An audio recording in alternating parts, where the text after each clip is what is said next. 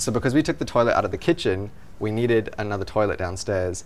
And so I was like, what if we create this like fantasy, like outdoor toilet situation? So this used to be a wine cellar, and now it's this. I wanted one of those bathrooms where, you know when you go to a restaurant and people are like, oh, have you been to the toilet? You have to go to the toilet. Just kind of lent into the fantasy and lent into like a little bit of surrealism. The walls are all curved, so it's kind of like a cave. I think the color's called oxblood.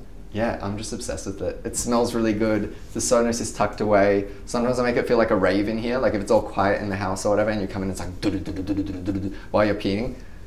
Obsessed.